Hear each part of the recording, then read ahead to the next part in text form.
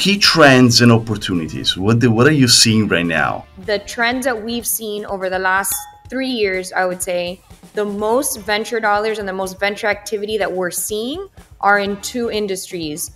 Number 1 being fintech, and number 2 being health tech. And there's several others, but those are the 2, I think, standouts where they're getting the most venture dollars. So I think that's certainly a trend that we have the data points for. And then, as you mentioned, I mean, AI, quantum as well, Quantum is growing.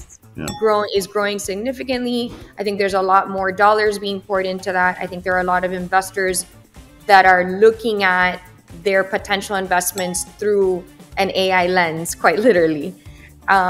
So those are sort of a few of the trends that we're seeing.